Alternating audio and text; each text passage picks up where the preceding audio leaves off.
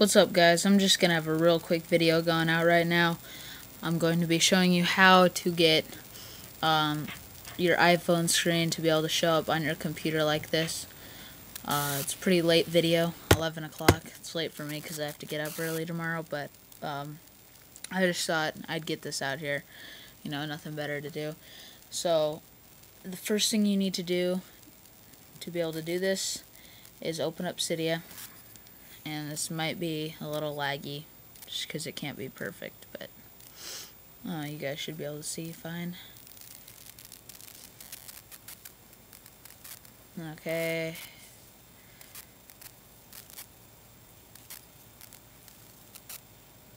Here we go. So once you're in Cydia, go and search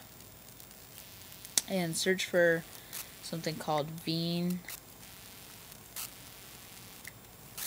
and you'll see it right there. Go ahead and install that. Once you install it, it'll make you restart your Springboard.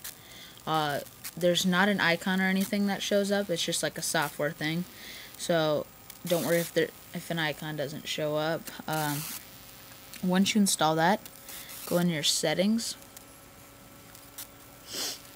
go to Wi-Fi, and you'll see next to your network that you're on this little blue arrow. Tap on that blue arrow, and in there you'll see all this information. Look at your IP address. I'm gonna block mine out because I don't want you guys to see, but look at your IP address and write it down or memorize it because you will need it later. So once you have VNC installed and you have your IP address, you're done with the iPod part. So now I'm going to show you what to do on the computer. I'm going to close out of Chicken of the VNC. So once you've done both of those things on your iPod, you've installed VNC and you've found your IP address, open up Safari and go to this website. I'll post it in the description, sourceforge.net/project/co-tvnc.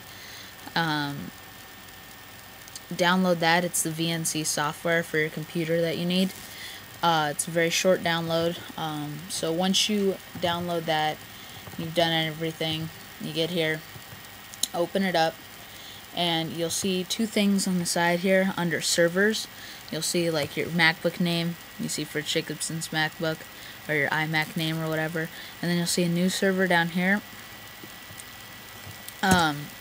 It'll look just like, it'll look just like it does now at first. So click on new server, and where it says host, that's where you want to type your IP address that you got from your iPod earlier. So type that in. Let me type it in. 1.103. Okay, so my IP address is typed in. Once again, I'm going to block it out and just leave password blank. Don't even worry about display. You can select if you wanted to have a full screen display, allow other clients to connect, or just view only. Also, just leave default profile there. I just like it view only.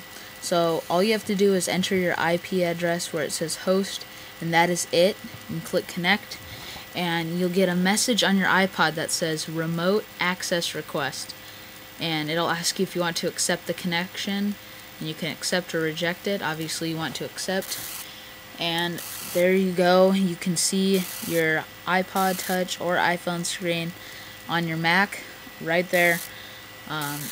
It's a fairly easy method. That is how you do it. So let me know if this video helped you guys. Also, let me know if you have any questions. Please remember to rate, comment, and subscribe, and watch my other videos. Thank you.